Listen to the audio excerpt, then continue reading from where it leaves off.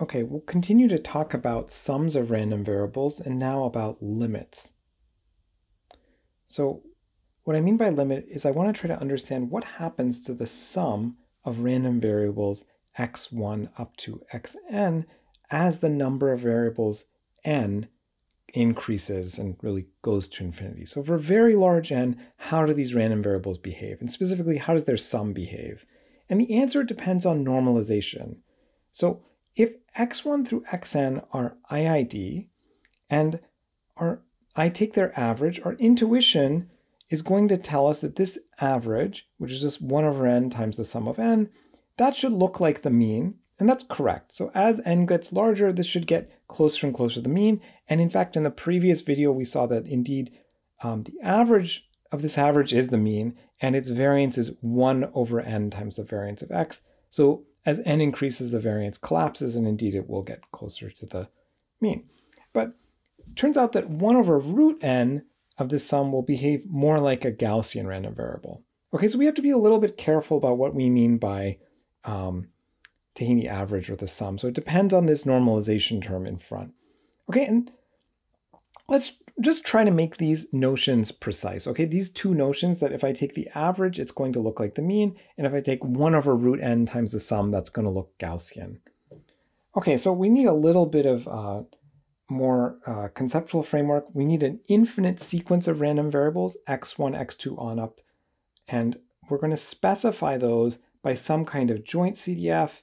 If it's discrete, we're going to use a joint PMF, and we're going to use a joint PDF for the continuous case. In fact, we're going to have a collection of these, and what that means is for every possible finite subset of random variables in this infinite sequence, we have some joint PMF or PDF that defines them, right? So if you think about x1, x3, x29, x52, there's a joint PMF for that. If you think about x2, x5, x8, there's a joint PMF for that, and so on.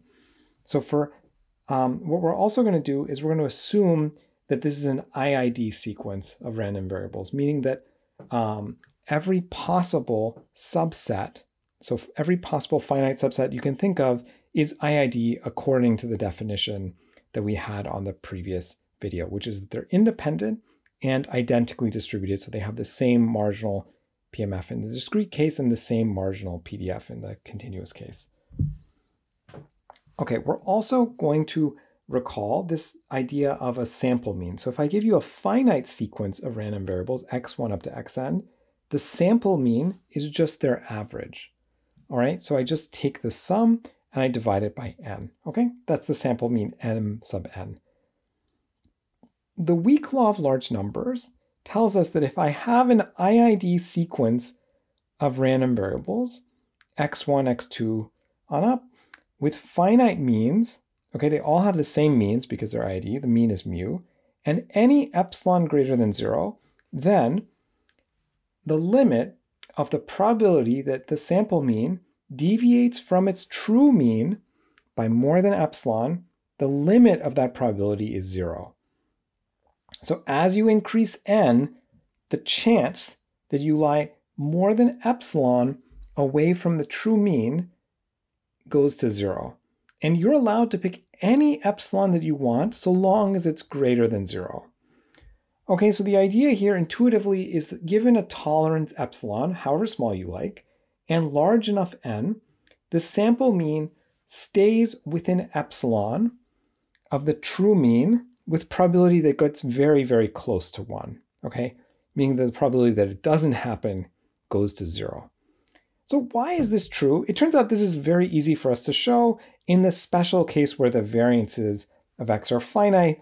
You might even be thinking, like, when is it not finite? When is the variance infinite? There are some families of random variables for which that's true. Basically, just don't worry about it. Let's just focus on the finite variance case. The mean of the sample mean is mu, and its variance is just sigma squared over n. So that's something we saw in the previous video. So what we can do now is we just apply Chebychev's inequality, which will tell us that the probability that something deviates from its mean by more than epsilon is its variance over epsilon squared. And in this case, the variance is sigma squared over n, where sigma squared is the variance of these random variables, x1 up to xn. Okay, and this clearly goes to 0 as n goes to infinity. So I'm done. So I see that this probability of deviating by more than epsilon is going to 0. Okay, let's try to visualize this through an example. Okay, in my example, all I'm going to do is have x1 up to xn, right? So I'm going to, in this case, just look at a finite sequence, and I'm going to say that they're IID Bernoulli 1/2, all right? And what I'm going to do is I'm going to take their sample mean, and I'm going to plot the exact PMF of the sample mean, and I'm going to look at it and try to visualize that the probability that the sample mean lies outside a small interval around the true mean goes to 0. Okay, so what I want to see is the probability that m of n minus the half, that's the true mean, greater than a tenth goes to 0. Okay, a tenth is going to be my tolerance because I'm just plotting this for you to see. Okay, so here's my first plot for n equals 10. Here is the PMF plot. And what I'm going to do is show you in orange here what is the range where, or the interval where the mean deviates by more than a tenth from the true mean. So the sample mean here minus the true mean mu is larger than a tenth because the true mean is 0.5. And what I've done is highlighted 0 up to 0.4 and 0.6 up to 1. Those are the intervals where I'm gone more than a tenth away from my true mean. And you can see that the probability that lies above this orange region is actually pretty large.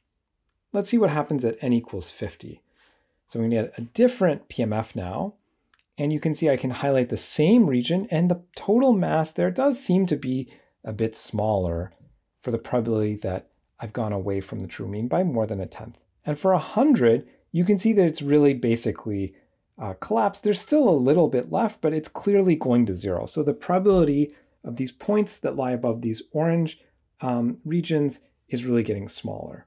So what's happening as n is increasing, the probability that the sample mean minus the true mean is greater than a tenth is decreasing.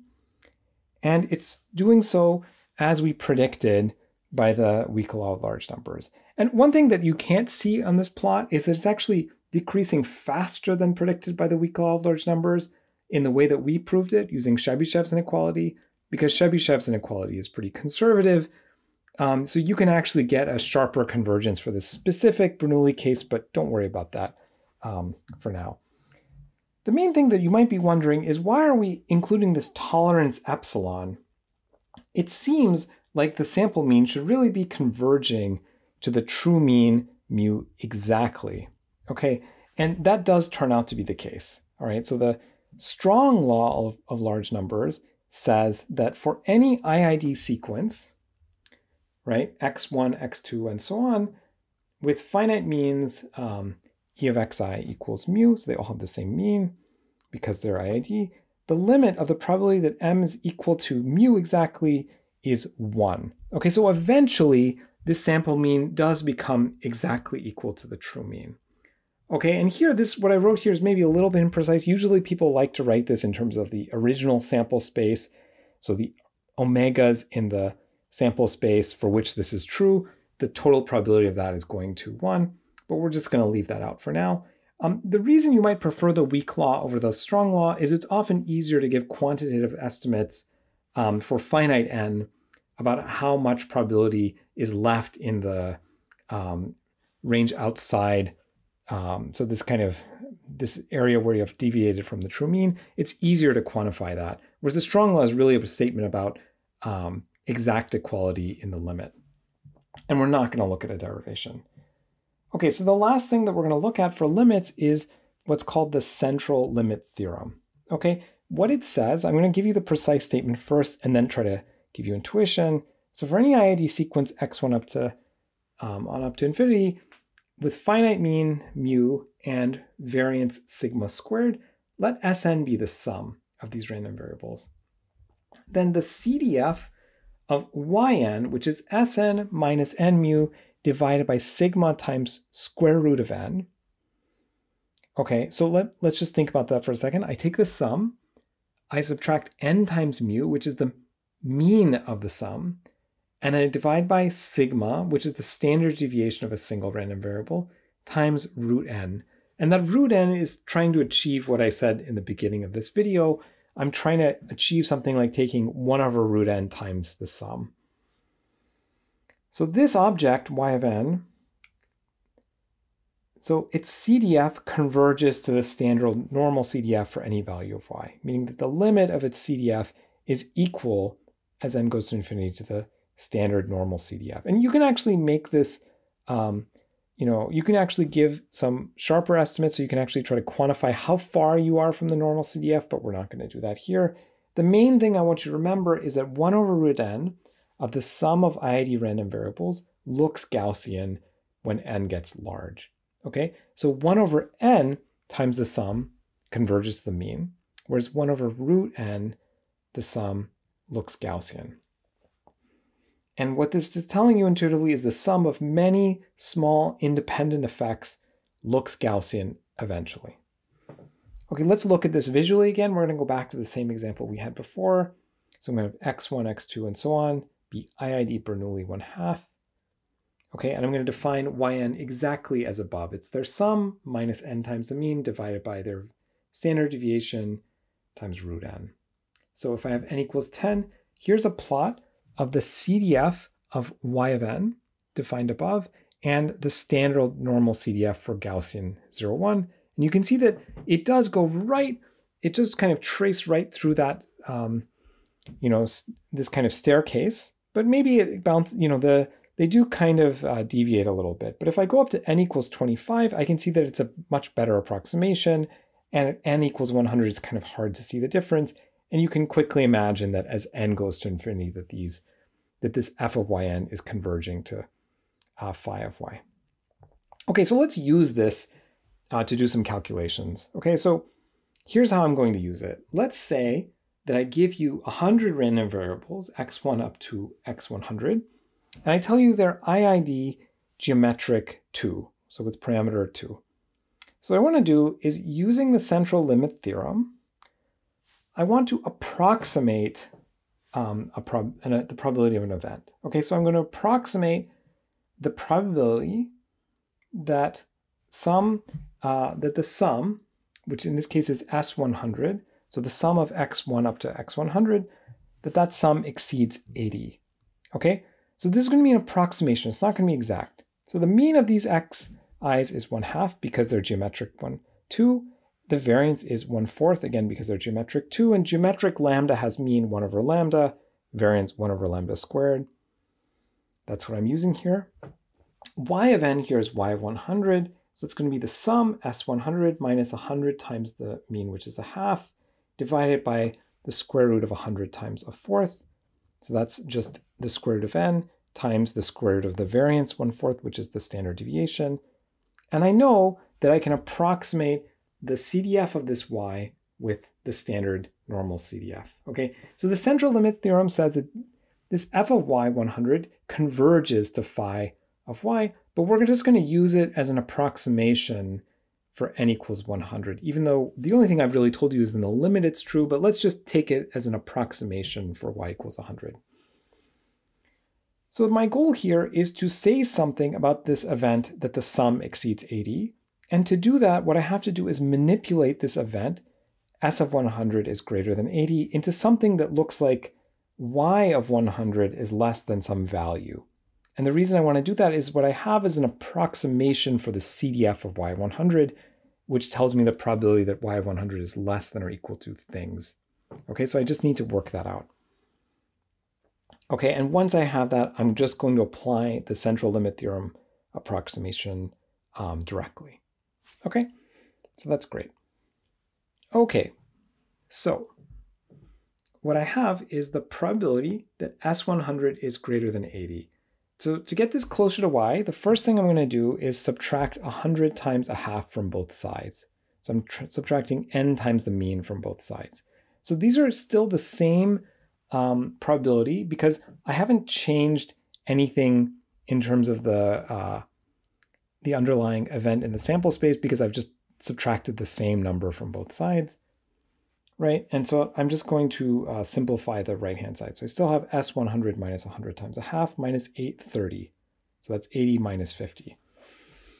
Then I'm going to divide both sides by 100 times the square root of, the square root of 100 times 1/4. So I'm just dividing both sides by that. This turns out to just be the square root of 25, which is just going to be 5. So I'm really dividing both sides by 5. So now what I've gotten is the probability of y100 on the left. So if you look above, this is exactly the form of y100. And on the right-hand side, I have 6, because 30 divided by 5 is 6. Okay, using the complement property, this is 1 minus the probability that y100 is less than or equal to 6.